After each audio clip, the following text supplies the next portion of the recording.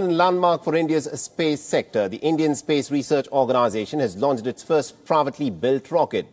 The rocket, named Vikram-S, lifted off at 11:30 a.m. local time from the southern Indian Satish Dhawan Space Centre.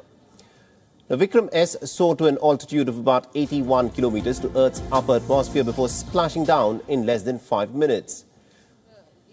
The launch marks the foray of private sector into the country's space industry, which was opened to private players by the central government in 2020.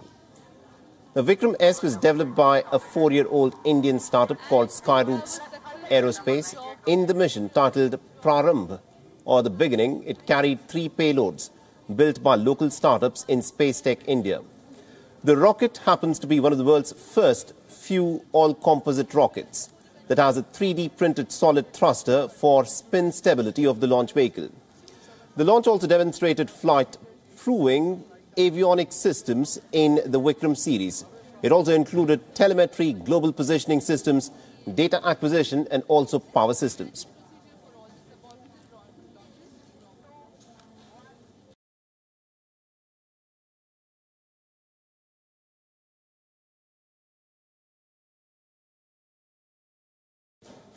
And our correspondent Siddharth MP, who is tracking this story from Sriharikota, has sent us this report. Listen in.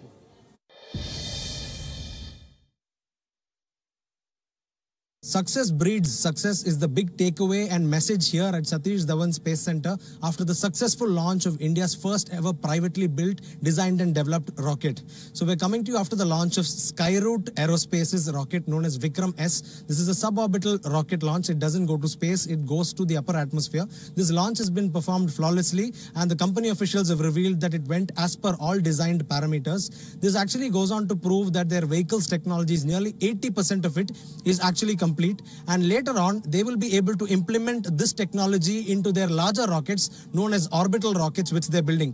We have to remember at this point in time that their launch vehicle Vikram-S is a tribute to the founding father of India's space program, Dr. Vikram-A Sarabhai.